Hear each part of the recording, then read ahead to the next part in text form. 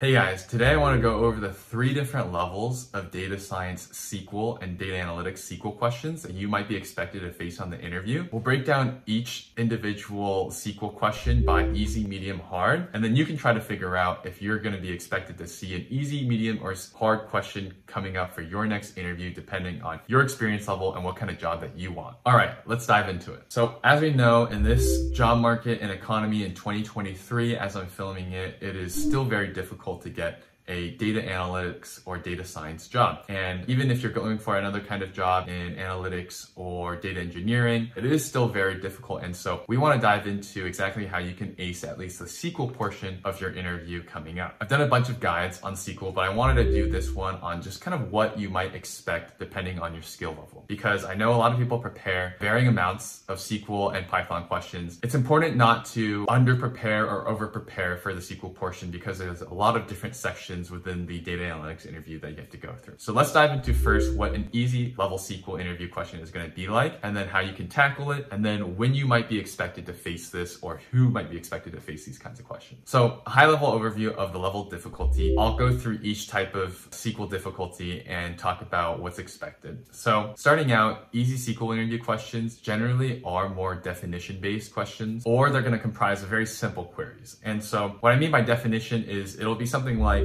what does the where clause do in SQL, right? And these are stuff that you can look up into Google, or you just have to know because you understand how SQL works. And so, for example, another one very common question is, what is the difference between a where and a having clause in SQL? Medium SQL questions tend to elaborate more into actually giving a case study on a SQL question. So, for example, you'll be given 2 tables and you'll be asked to write a query to return some sort of result. And you know that if you're given 2 tables, you'll have to join them together. Whereas for an easy SQL question, you'll be generally just be given, 1 table, maybe a second table as well. Jay from the future here today, and just wanted to add in our sponsor for today, which is the Google Data Analytics certificate from Coursera. I highly recommend the Google Data Analytics certificate. It's actually designed by Google employees themselves, and it's a pretty deep dive into the processes used by data analysts every single day. You'll gain an immersive understanding of different tools like SQL, Tableau, as well as the understanding of analytical skills such as data cleaning, data visualization, and data analysis. I think probably the best part of it though is kind of the flexibility around the actual data analytics certificate. So it is 100% online and self-paced, and I really care about something that is also affordable, and so it is basically around $40 a month, which is pretty good. This means also that you can learn it at any time and any kind of self-pace that you want. Definitely is within my ethos of kind of online education, and essentially if you could spare basically 10 hours a week, then you can get it done in around 6 months. Another thing that's pretty good is that if you're transitioning from another field into data analytics, let's say you're career switching, or if you're a student right now, it is pretty good because you can start from the very beginning, kind of learn data analytics from the ground up. So you don't need any prior experience for it as well. Once you complete it, you can put the certificate on your LinkedIn or your resume. I wouldn't say that it would guarantee you a job after that. I think I've done a lot of videos on that, but I think one of the awesome things is that if you are looking to upskill yourself, then it's an awesome certificate to put on your resume for that, for either your existing employer who could then give you some more data analytics like tasks, or if you're looking to transition jobs and showcasing that you do have some general fundamental knowledge around data analytics, even if your prior education is in that field. So please check it out today. There's a 7-day free trial, so there's no cost to sign up. We'll put the link in the channel below, and let's go back to the SQL questions. Additionally, for medium SQL interview questions, they're going to be essentially adding more stuff around aggregations, potentially asking you about window functions and self-joins, basically any kind of complex interaction between multiple tables, but just generally understanding that you can do these within a certain amount of time. Finally, the hard questions are probably, as you know, just generally hard. They're going to take a much longer. They might take 30 minutes to 40 minutes. They might have multiple CTEs or multiple self-joins or queries within queries. Additionally, the other very common effect of what happens from these hard SQL questions is case studies, basically not actually giving you the query that you have to write, first asking you what kind of analysis do we want to see here. This is very common. There's a data analytics case study video that I've done before that I'll add in the description description below. I'll ask you a question like, give me a metric for understanding if the user is seeing success on our platform in the first 7 days. And you'll have to come up with this metric, and then you'd have to basically conjure up tables, or they might give you the tables and then actually write the query yourself. And so the problem is twofold here, right? You actually have to come up with the metric or whatever you want to analyze, and then you actually have to analyze and provide the data to the query to actually write it out and analyze it. So let's first dive into easy SQL questions. Now, who can actually be expected to see easy SQL interview questions? So in my opinion, it's going to be anyone who's an entry level, obviously. It's going to be anyone who's basically interviewing for a role that might be using analytics or SQL, but not in the overall day-to-day. So basically not data scientists, but someone like marketing analytics, maybe a product manager as well. For software engineers, like entry-level software engineers as well, is very common. But ultimately, companies, interviewers, they all know that SQL is a very easy tool to actually learn. So when they ask you the easy questions, they're mostly just testing that you understand the general concepts. And if they need you to understand it more in depth, basically you'll be able to learn it on the job. But it won't be the number one criterion for your actual job here. So some of the more common easy SQL interview questions are going to be, I'll just list a few here. For example, what are the most common aggregate functions in SQL and what do they do? So for here, you could just list something like count. This counts up all the rows in a table. Average obviously provides the average. Sum, sums up the values. These are all kind of very basic, SQL questions that apply across Excel as well and pandas. So conceptualizing it all, it's more about understanding that you have experience with tables. When would you use a group by statement? So obviously we'd use a group by statement when we're trying to actually group records together by a specific column. Again,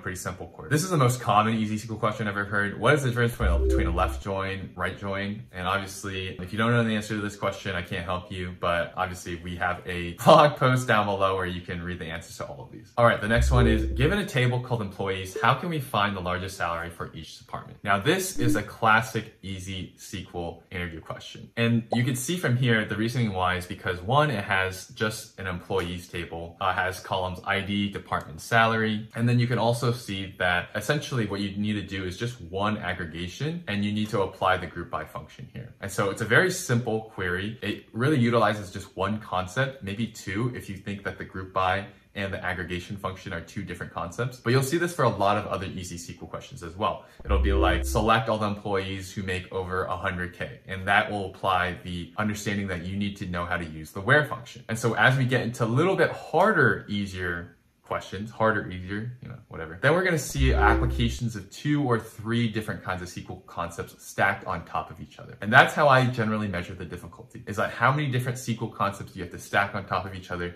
to understand the concepts that are happening in SQL. All right, let's dive into medium SQL interview questions. Now, so medium, I kind of understand to being, you can't really understand what medium is until you've basically gone through a lot of interviews. But for a general person who's interviewing, I would say that a data scientist who's interviewing for a role, like entry-level data scientists, will encounter medium SQL interview questions, maybe even on internships as well. But if you're going for also a data analytics position, if you have 1 or 2 years of experience, I think you're going to encounter a lot of medium SQL interview questions. And then also, if you're an entry-level data engineer or a software engineer, you're going to encounter medium-level SQL interview questions. And as we said before, medium SQL interview questions comprise of having at least 2 or more tables. They comprise of doing multiple advanced queries in terms of doing self-joins, partitions. They also, in interviews expect you to be able to solve easy level questions very quickly, and then maybe spend around 15 minutes on a medium level SQL interview question. And I think that's kind of the key thing here, is that if you are interviewing for a role with a few years of experience, they are expecting you to be able to solve this question within 10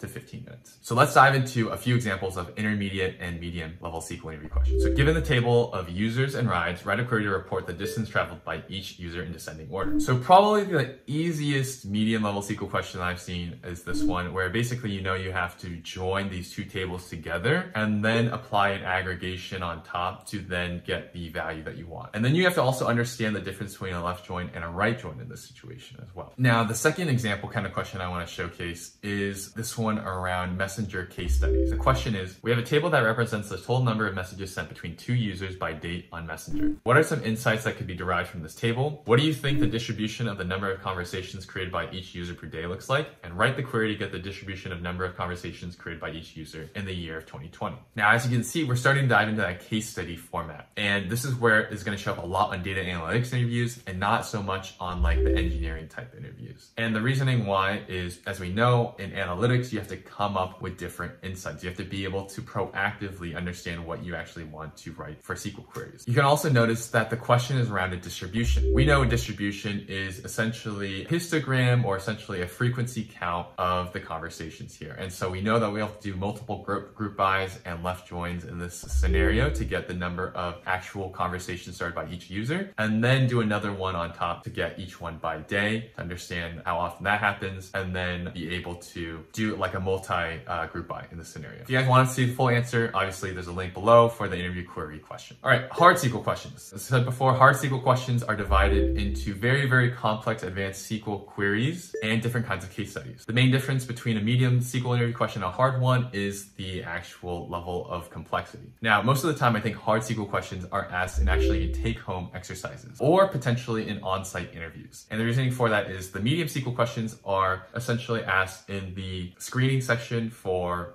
the data science positions. And then the hard SQL interview questions are asked on-site because maybe they take a really long time and they just want to know how you approach the problem and how you think about it. And maybe you're not even expected to complete it within the hour time slot. I've gotten extremely hard interview questions on site where the concept of actually going through and solving it all might be too difficult. And it was more like I was pseudo-coding a lot of it because, writing code is very difficult. For case studies, they build upon that medium SQL interview question that we just saw, right? Where we formulate metrics for a hypothetical scenario and then also write a SQL query to get those metrics. An example hard SQL interview question would be, an online marketplace company has introduced a new feature that allows potential buyers and sellers to conduct audio chats with each other prior to transacting. How will you measure the success of this new feature? And write a query that can represent if the feature is successful or not. So already there, when you're asking for the success of a feature, you have to understand some product analytics, right? I've already dived into the question and how to answer it in depth in another YouTube video below. As I said before, check it out and watch that video first if you haven't seen it. Hopefully this video is a great guide for you to understand exactly the different levels of SQL interview questions that might occur.